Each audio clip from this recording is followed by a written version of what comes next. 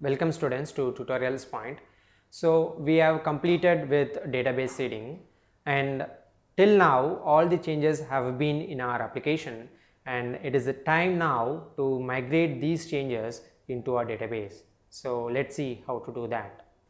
So let's add migrations.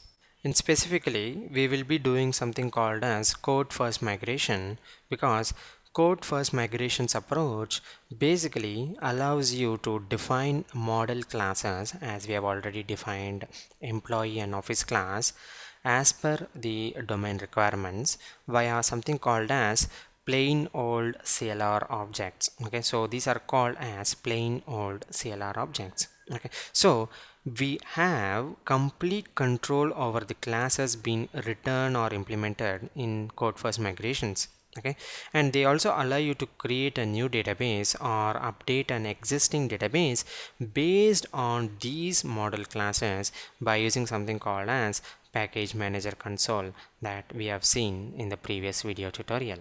Okay, so now that we have seeded the data, or rather I should say we have just created the code within the configuration class to basically seed the data, we will go and add the migration.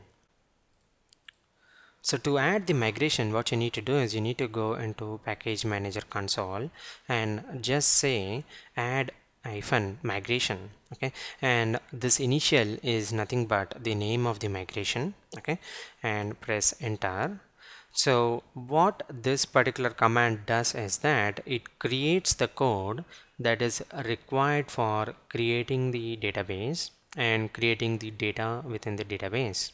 Okay, so there are two things that needs to be done to successfully migrate from your application, like the classes from your application into the tables in your database. First thing is adding a migration. Okay, so that's what we have done here. So adding a migration, as I said already, it just creates the code.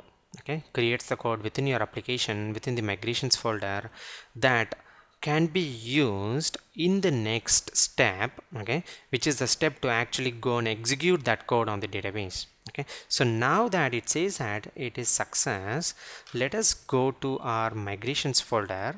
Okay, if you go to a migrations folder, you see that there is a file that got generated and its name is something timestamp. Okay, the current timestamp underscore initial. Okay, so if you click that, basically it has an up method that basically goes and creates the table. Okay, creates the table, creates the primary key, and references the primary key.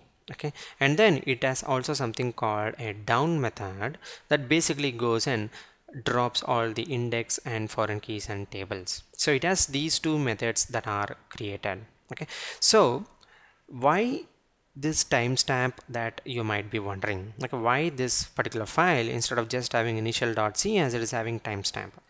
The reason is you might be changing your models all through your development effort, and each time you change you could possibly go and create a migration. Okay, so when you finally go and execute the migration that we will do in just a bit, it will see the timestamp, okay, at what point of time it is generated, and according to the timestamp it will go and execute these commands onto our databases. Okay, so to properly sequence the items, properly sequence the migrations, they have given the timestamp.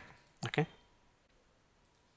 so now that we have created the migration, it is time to go and apply this particular thing, this particular method, or execute this particular method onto a database, because only then our code, our model will be available within our database. So let's go to package manager console and let's type update database. Okay, so this update database method, what it does is it goes and executes this method, up method, within our initial class in the migrations folder. Okay, so once it completes, you can go and basically check the data that is being created and the schema that is being created. Okay, so Entity Framework basically uses SQL Server local DB engine to basically go and create the schema and the data. Okay, so you need to have a SQL Server local DB engine to basically run this operation successfully. Okay, so now that it is a success, what we will do is we will go to SQL Server Object Explorer and expand SQL Server and expand MS SQL local DB and expand databases. And if you see here, our database is created with the same app context name. Okay, so demo app context, which is what the name is here, and expand the demo app context and expand the tables. You will be basically seeing the two tables that we have created, and one more table for entity framework migration history. Okay, so basically you will be seeing around 3 tables. So this will have all the details of the migrations.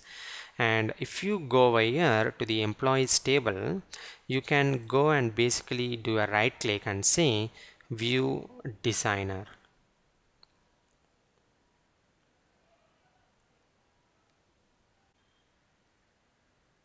So if you say view designer, basically it will show the schema of the table and the T-SQL query that it used to create the table.